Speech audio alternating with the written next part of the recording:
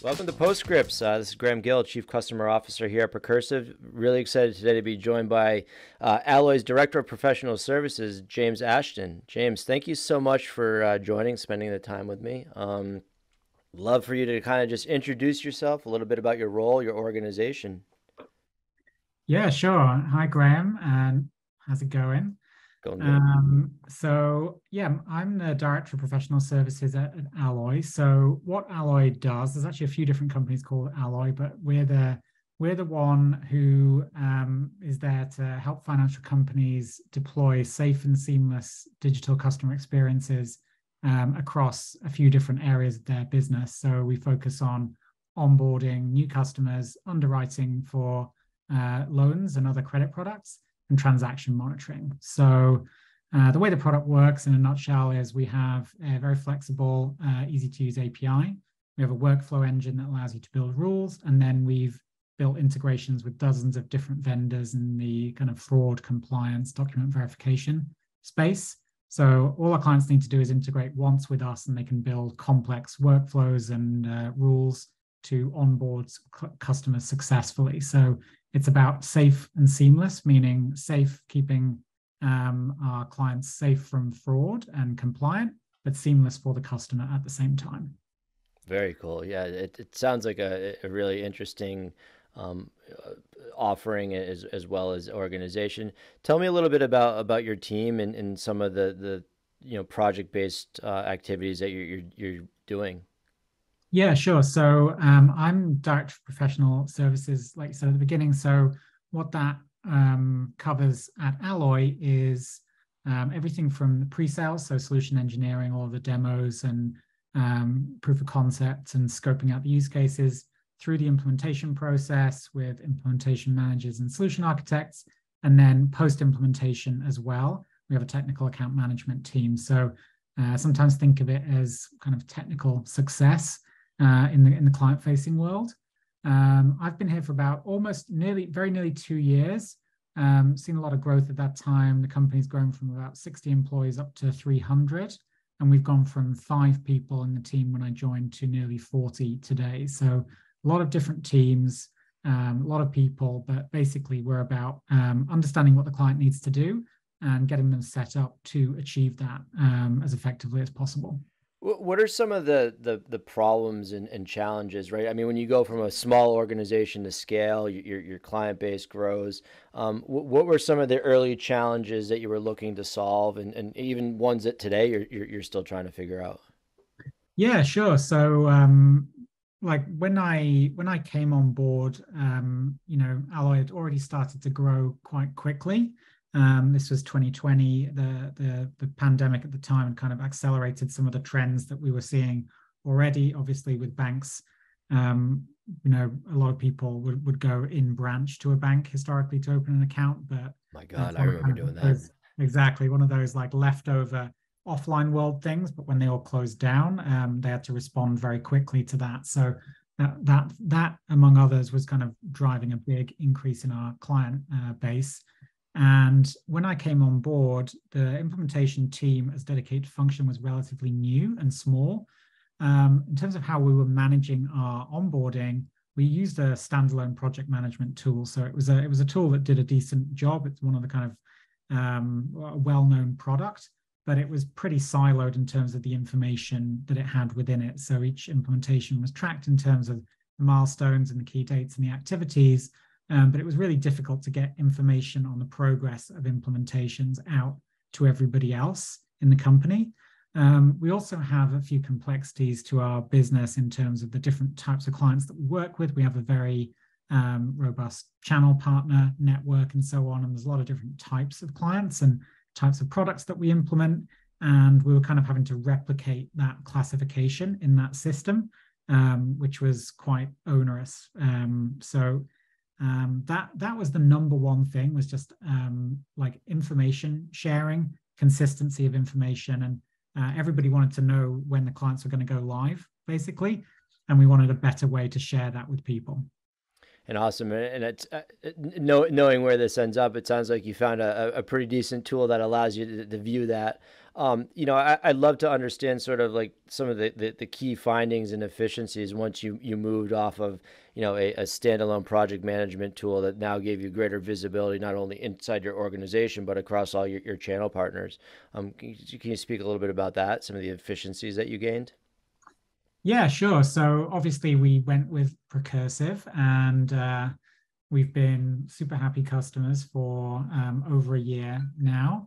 And really, what the thing that kind of drove it for us was the integration with Salesforce, the fact that it was built into the platform. So that essentially solved both problems for us that we were talking about. So firstly, we were able to just incorporate our project plans into the Salesforce ecosystem. So it lives on the opportunity.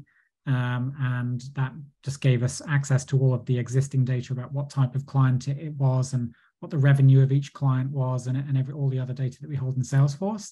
And then in addition to that, just being able to share that information out easily through Salesforce dashboards and reports. And people ask random questions about what's the number of these types of implementations at this time. We can easily run a report, and we know that the data is reliable. So what it really did is it allowed us to scale to a point where today we have 10 implementation managers, and they're managing like over 100 implementations at any one time. We've got 3 different product types, lots of different client types, and we've got reliable, up-to-date data on each of them that anybody can come and view in the organization if they're interested. And it just wouldn't have been possible to do that without kind of centralizing that information. No, that's a very cool use case. And one of the things that you and I had talked about, when we were deciding whether we should sit down and talk was a little bit unique. And I think that's not being fully in control of the go lives. I'm always fascinated, right? Because we've all been in organizations, and we've all been in places where, there are delays, there are, circumstances that come up.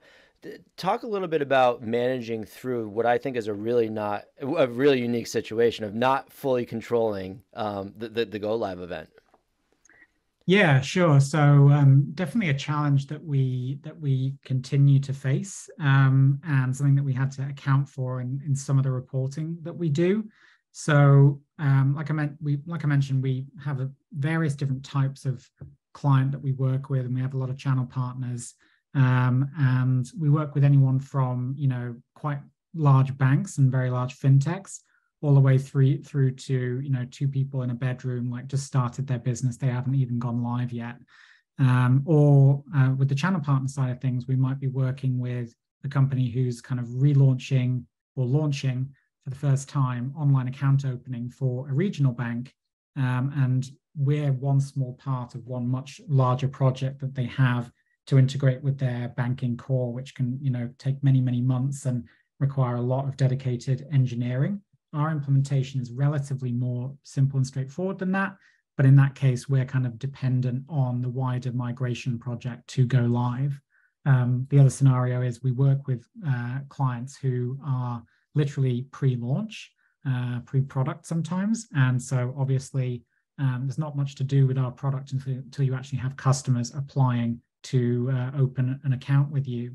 And so we can get everything done. If you boil it down to the implementation process, we can get everything done that needs to be done relatively quickly. But until the client is ready to move forward with us, whether there's a third party that needs to get everything working or something else, we won't be able to go live. So we've been able to track that in Precursive with custom milestones. So we use the milestone reporting. We track a measure that we call ready to go live. That's basically, we could go live with this client tomorrow if we wanted. They're just not quite ready yet. And we're able to keep track of that and keep an eye on it as well to make sure that we don't have people kind of sitting in that stage for too long, and we're aware of it if we do. So it's definitely a challenge that's inherent to our business model that we face, but it's definitely easier to keep on top of it with Precursive. Yeah, that's such a unique and really interesting, use case for it. I'm curious how that plays into, we always are talking, either in success or implementation about measuring time to value, and when you're part of something bigger that you can't control, what are your thoughts around measurement of that? Does it matter to you? Do you report on it? Thoughts Yeah, on that? it definitely does. It definitely does. We do track that time, and there's a lot of kind of variance. There's a high standard deviation, if you like, between what we can uh, achieve in terms of time to value, getting clients live, and what other projects can take, which can be a matter of months.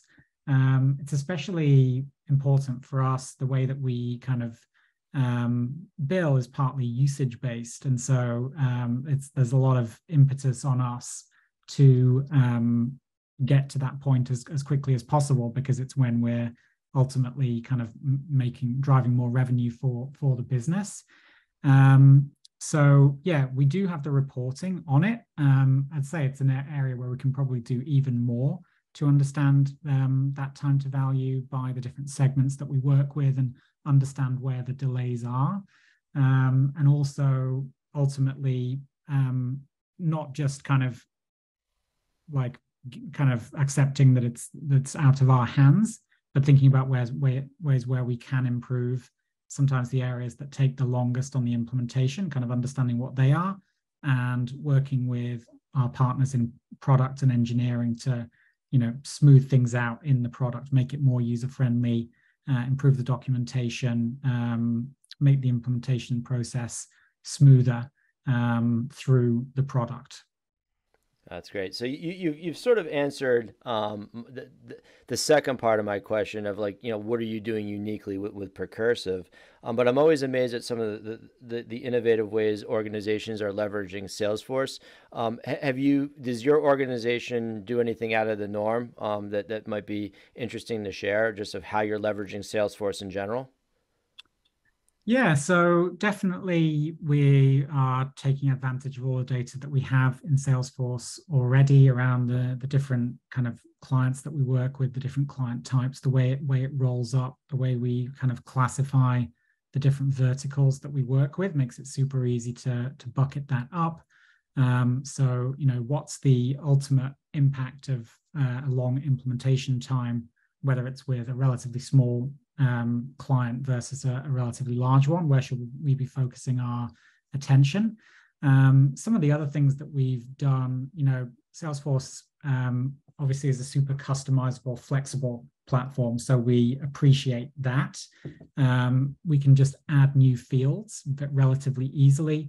Something that we added recently was asking the teams to log like the sort of relative effort score of an implementation in any given week out of 5. So, is this taking up like huge amounts of your time this week, or is it just pretty quiet? And that would be a 1, all the way up to a 5. And then we can easily look at the effort score by individual, by team, by client type, and so on. And that allows us to do a better job of capacity planning and assigning new clients to individuals, because the complexity of an implementation can really vary significantly, and there's not always an easy way to predict what it's going to be until we actually get into it. So that's one way in which we do that. The other thing that we're doing, and again, like the flexibility of Salesforce is great, we've just kind of got into proper business intelligence. So we use Looker for that. And obviously pushing Salesforce data into Looker was a priority for the company, and that data was already there. So it was a pretty easy add to just add the extra Precursive data objects in there. So what that did for us was actually expand access even further to all of the implementation data that we have to the entire company. So it's just that kind of open data model that allows us to share more information with more people, and then even including partners. So different partners that we have want access to certain elements of information, and what previously might have been an email request to our partner team that comes through to us, and we have to generate a report and send it back to them. we can just now have a dashboard and send that to people and get them what they want. So yeah, it's those things. No, that's great. I think we're really getting into the nitty gritty of pushing data and being able to take all these data sources, right? We spent all these years in different organizations with very dispersed data that was only for specific use. And now organization, whether it's RevOps or CSOps or delivery and implementation, are realizing that there's information that's beneficial to them on both sides of center. And it's great to hear how you're pulling that all together. James, before we let you go, this is the anything else question. I always like to end this. What else? Something about you, your org, your product, where you see the Salesforce landscape going. Anything else that's on your mind? Love to give you the opportunity. Yeah. So yeah, a couple of thoughts. Like in terms of Salesforce, I think I'm always interested in finding ways to make it as easy as possible to like get data in and push data out. So when you're talking about, the native product itself, not always like the most user-friendly experience for people. And no matter what you write down in a process document and like badger people to follow, you're going to get limited kind of compliance and quality if you don't make it as easy as possible for them. So I like a lot of the features that Precursive have for just updating data seamlessly and easily within the platform. Other ways to integrate with it as well, things like Dooley and so on, that allow you to just kind of use a template to write a note that's rich and template based and upload that. Basically, super on board with like the single source of truth idea, but making that easy so you actually get compliance. In our world, the trend that I feel like is something that we want to focus on most for the kind of the rest of the year and beyond is expert services. So an area where we think we can do more. We operate in a complex environment. It's a regulated environment. There's a lot of focus from regulators right now on fintechs and banking as a service and some of those things. And there's a huge amount of kind of, unfortunately, like innovation in the fraud world. So online fraudsters coming ever increasingly sophisticated, and they're kind of coming up with even better ways to get around defenses of companies like us. And then like our product is also super complex and not the most straightforward, easy to use tool out there in the market. So from our perspective, we want to help clients solve problems as experts. And there are different types of expertise that we need to bring, whether that's compliance expertise and how our product can be used to be compliant with the relevant regulations, whether it's fraud expertise, so understanding like the super evolving and complex world of online fraud and the type of fraud people are perpetrating. And then finally, just product expertise and being able to use our platform. So finding ways to provide those expert services, not necessarily just charging an arm and a leg for them, but using them to drive increased usage of our product, which kind of drives up the incremental revenue and increased satisfaction, and then renewal rates. So that's what I really care about, is not saying, okay, I want to bill a project for however many tens of thousands of one-off revenue that will then deliver and move on. But I want to provide expert services that make people love our product and our company really, and be happy and do better at their role. So for us, we do need experts to do that, and we're trying to find those people. Yeah, it's interesting, that you tagged in there just sort of the satisfaction and renewal. I feel like that's an uncharted or uh, unwound intersection in Salesforce right now. I think there's a lot of folks trying to figure that out. So it's interesting that it's on your radar. James, thank you so much for taking the time out of your day. Really interesting what the folks are doing there at Alloy. I really appreciate your time, and Yeah. thanks again. Pleasure. Thank you.